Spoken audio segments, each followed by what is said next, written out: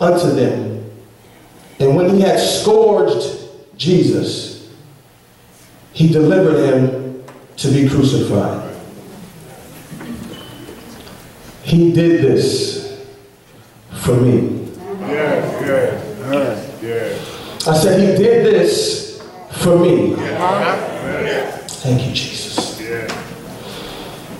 Went through all that pain. He went through it for me. The agony that he endured it for me. They spit on him. And he took it for me. Thank you, Jesus. Thank you, Jesus.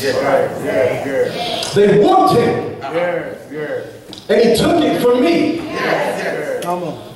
The Bible says after he had scourged Jesus, and without going into full detail, what they used to scourge him was not merely a leather belt, but what they used would actually rip flesh, and he took it for me.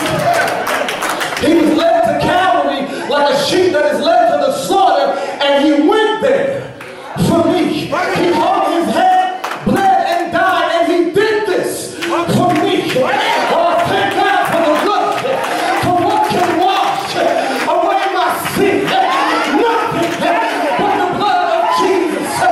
What can make me whole again? Nothing but the blood of Jesus. It was that crimson flood, oh God, that made me white as snow. No other power, I know nothing but the blood of Jesus.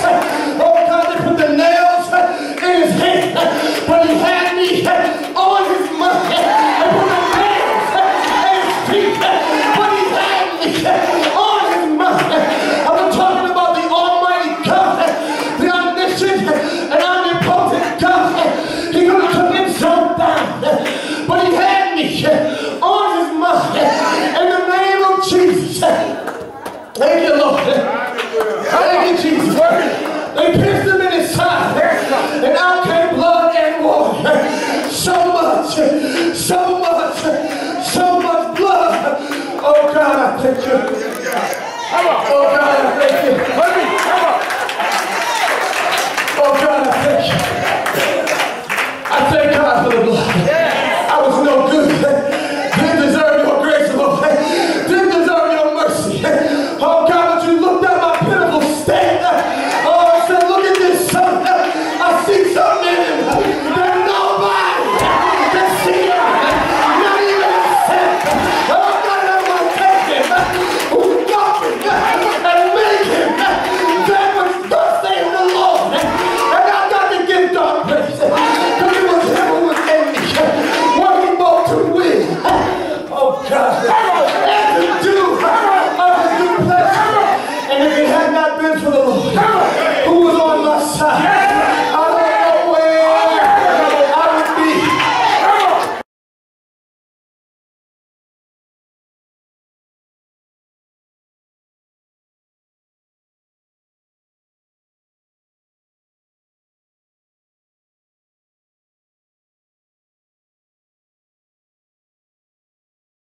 Having that knowledge of good, we know that good is excellent, virtuous, devout, kind, dutiful, thorough, reliable. When we talk about good, you can't talk about good without talking about God.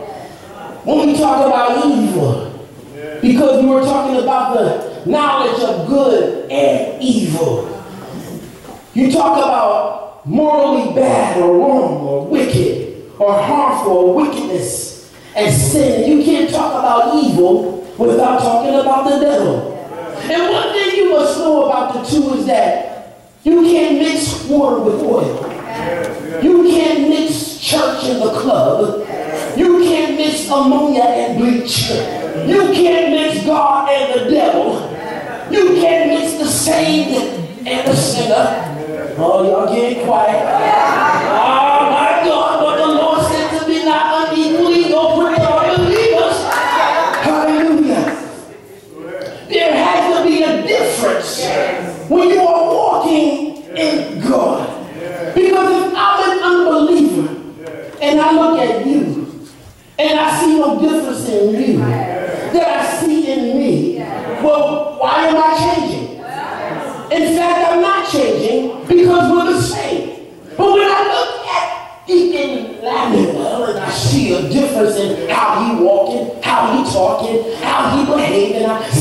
peace, and I see his love, and I hear his songs, and I see his praise, and I see his worship, and I acknowledge his God, then I say there is something different about that brother. And it begins to allow me to try to take a sneak peek into his life. But because I can't see Jesus unless I see him, he has to be the ambassador of Christ to me. So hallelujah, what I do is I reevaluate myself and I try to learn something about God that I didn't know before.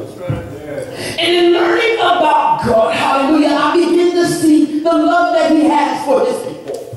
Even so much so that when we begin to take a stand, even as Daniel did, we begin to realize that this man or these children have found favor. And hallelujah, the test doesn't stop right there. Hallelujah, because I found that even after over 20 years of being saved, it seems like now I'm really starting to fight. Hallelujah. It's like even when you come up to preach, it's like the bell ringing. The preachers won't tell you this. And it's like the bell rings, and it's like we're like a boxer coming out to the ring. And we hear the Father saying, go get him. Hallelujah. And he's not saying go get you. He's talking about going to get the opponent, which is the adversary, which is the devil. Hallelujah. So we come out, we're ready for the fight. The bell rings, we go back to our corner, we get some coaches, we got the cut king there, we got someone to massage, we got someone to give us water, somebody got the sponge, they take out the rockets, they sponge us down, and then the bell rings and they say, go get him. So we come back out again, and we fight, we use the word, and we wrestle in the spirit, and we try to get the devil, and then the bell rings, and then we go back to our seat. Then we sit down and they give us some more words of encouragement and say, now what you got to do, you got to do this. Tuck your head, move to the side, use the word of God, come out this scripture and go that way. So we go back out in the buildings and we go get him. Hallelujah. So now, hallelujah, what have you learned? I learned that in the sanctuary among my brothers, I have help. I'm not in this by myself. I got somebody to help me through. It can help me out. What I'm going to do. Because the Bible says, no man is enough. So now I go to my friends. Not only that, the lights turn off, the doors get locked. Then I got some more encouragement outside. Because the sisters know how to encourage you. They say, brother, you know how to make it. You know what, just do this, get that. Hallelujah. You know what it is. You're going to meet your son. So we have help among each other. So now we have learned how to not only double team the devil, we have learned how to, my God, we just get a squadron and we go to town. And I can see somebody coming running and say, let me get some lips in. Hallelujah. They say, I want to step on the devil's head too. My God. Hallelujah. So we have learned that the fight isn't over yet. Daniel found this out. Shadrach, Meshach, and Abednego found this out. They had gained favor in the sight of the king. But even in gaining favor, growing up to be men, they found out that once you take a stand, you're going to have haters, people that don't like you. And it didn't just start during our lifetime. Hallelujah. And it was haters since the devil came on the scene. The devil is the biggest hater. Hallelujah. They had haters. Hallelujah. Because they refused to eat the meat. They refused to drink the wine. They refused to get down to the music. And that's another story. Hallelujah. Because when the music was playing, they refused, hallelujah, to compromise their God that they had learned about.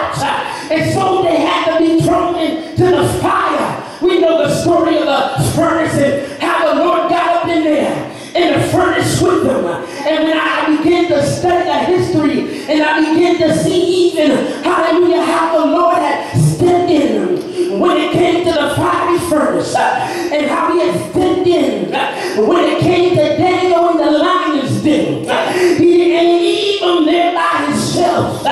When you check the history, he sent an angel in the den with Daniel. He didn't change his prayer life because he had haters on the scene. But instead he prayed even the more to get a higher score with Jesus. And that's what you got to do sometimes. I know that we can't work for a blessing, but I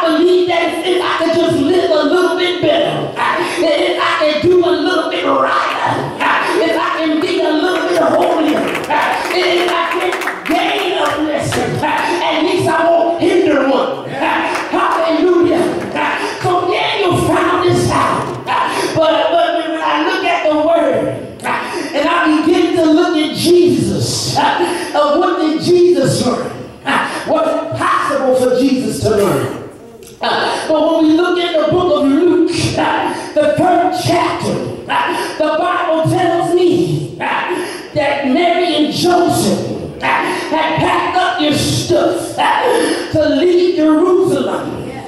And on their trip of leaving, they were 3 days into their journey when they found out that Jesus wasn't in the company. And that's a bad thing, to be on your way and Jesus is nowhere to be found. He was just a little boy.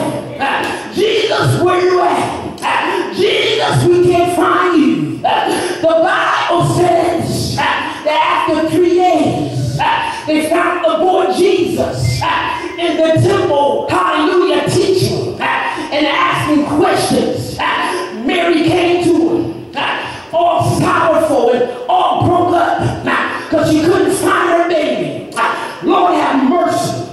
If there was an Amber Alert at that time, they would have put one out on Jesus. But some of us need to put an Amber Alert out on Jesus because we can't find him.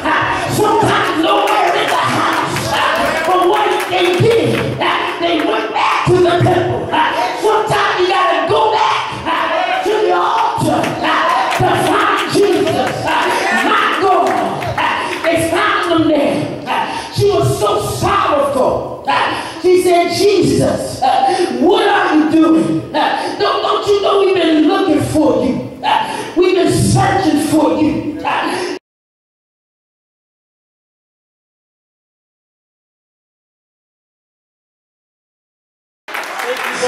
Some of us were just straight out destructive. We were just destructive. We were destructive to relationships. We were destructive to family members. We were just destructive. How do you couldn't keep a relationship? You find yourself stealing from folk. People didn't even want you around. You were just destructive. You were repulsive to people. People didn't like you. My God, couldn't keep a job. My Lord, couldn't save no money. My God, things were just happening in your life. You were like that caterpillar, just destructive and consuming everything. But God had a season for your life. You ain't know what was going on, but He called you out of darkness into His marvelous light. How many glad for the change?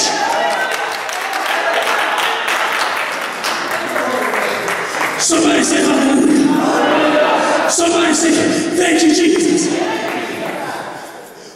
See, and then some folk get so churchy, they get so saved and so sanctified, they think that they have been changed for change's sake. All they do, come to church, get a dance, speak a tongue, get excited, and talk about what they used to do. How you glad they don't do it no more? But there's more to the story.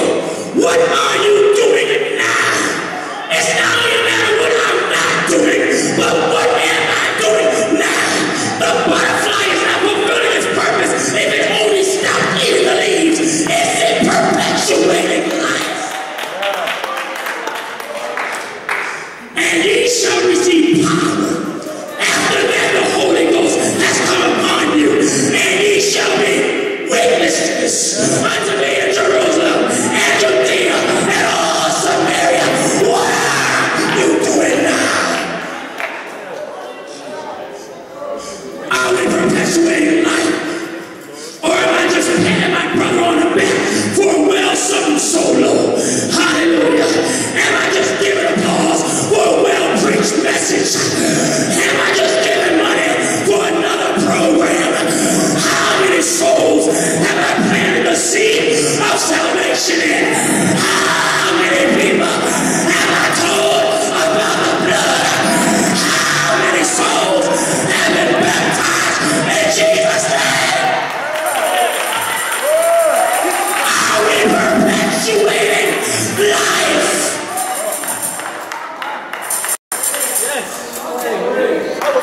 Somebody say hallelujah. Somebody say, thank you, Jesus. Jesus died to give life. Not just a shout, not just a dance. That's in there. And it's good. But God wants to see some babies. Yes, Lord. Yeah. I often hear the church compared to a hospital where you can come and get treatment for your ailments. Hallelujah. But there's a particular floor in every hospital. Hallelujah. That we don't talk about much in the church. Hallelujah. Yeah, we talk about the emergency room. Yeah, we talk about the surgery room. But what about the maternity ward? This God having some babies in the church. Hallelujah. Hallelujah. Somebody ought to be talking about twins being born one Sunday, 2 souls that going down in Jesus' name and got the Holy Ghost. Somebody ought to be talking about some triplets, 3 souls that have been baptized, saved, filled with the Holy Ghost. Hallelujah. Acts said about 3,000 souls was added. Hallelujah. Can I just get one?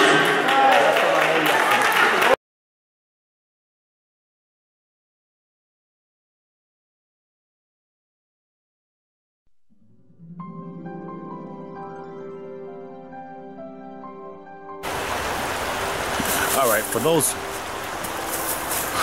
of who don't know anything about the good news, allow me to tell you about the good news. The good news is the gospel of Jesus Christ. It's basically the fact that he was born, he died, and he rose again. He came to this earth to save us from our sins because we couldn't do it ourselves. He then took up the cross and was crucified and died in our stead so that we, us sinners, or those who used to be sinners, could have the right to live in God's kingdom. So the gospel is basically the death, burial, and the resurrection of Jesus Christ. He rose again to save our souls from the gates of hell. And for all those who believe in him, that is in his son Jesus Christ, you shall gain eternal life. For the Bible says, Acts 2:28, it says for us to be baptized. First we have to repent from our sins because we were all born into sin. And it's not our fault. It's just that that's how it was from the get-go, Adam and Eve. So because of their sin, we all, every human, every mankind was born into sin. Now, God wanted to, and he did redeem us again by coming down here himself in the form of a man, which is Jesus Christ, God in the flesh, because he tried everything, but he finally said, you know what? If you want something done right, you got to do it yourself. So he came down in the form of a man, in the form of Jesus Christ, to bear our sins, to bear our burdens. And even still right now, although he's up in heaven, he did leave us the Comforter, which is the Holy Spirit, which will teach and guide us into all the truth that God needs for us to know. And even if you don't know nothing about the Bible, even if you don't know anything, I would suggest that don't listen to people. Pick up that Bible yourself, open it up, and read something for yourself. And I guarantee you, God will give you enough faith to make the next step. He will talk to you. If you truly want to seek him from your whole heart, just pick up that Bible, pick up the scripture. I mean, you read anything, but read Acts 2:38 and read the whole book of Acts, as a matter of fact. And God would talk to you. He would talk to the Spirit that's within you. Not his spirit just yet, but he will talk to you, your spirit. He knows. God knows everything that we need before we even ask. So I suggest that you just pick up the Bible, look at it, read it, and learn it for yourself. Don't listen to me. Don't listen to the preacher here and the preacher there. Just pick it up and read it for yourself. And I guarantee you, God will talk to you. He will talk to you. You know, some people ask me, man, how do you do it? You know, this, that, and the other. You know, the sinful, how do I not do the sinful things that I am capable of doing? And I just simply tell him, man, it's not me, it's the Spirit. It's the Spirit that gives me strength to live the life that I need to live for Christ. It's His Spirit, it's His Holy Spirit. And He will give it to you. I know people try, they try. You can try as much as you want to. Try to stop smoking, stop drinking. You can stop having sex. You can try to do all that. But I guarantee you, 99% of the time, it won't happen. You will not succeed. Because it's your human nature. It's our human nature to do the things that seems natural. But when God comes and gives you the supernatural, then that's when you can say, I've won. I've defeated drugs. I defeated smoking. I defeated foul language. I defeated any of the sins that we were born into. I mean, it's natural again. It's natural for a sinner to sin. I mean, I'm not your judge. Don't get me wrong. I ain't got the time to be a judge. But I'm just going to state two facts. One, God's word is true if you read it. And number two, I'm a witness of the life that God said I can have if I do the things that the Bible says. I am a witness. And I'm living that life now. I live it now. It can be hard, but with Jesus Christ, I got the victory. And you can too. God bless you. Thanks for listening to my little giddy up out of the spirit of the moment. But I just felt the urge to, say a little something, something. All right, for Jesus. God bless you all. Don't forget, search God's word for yourself. Find a good church. Make it happen for your life. Because God can give you the promise now on this earth, and He can give you the promise of eternity. Amen. Amen. Peace of God.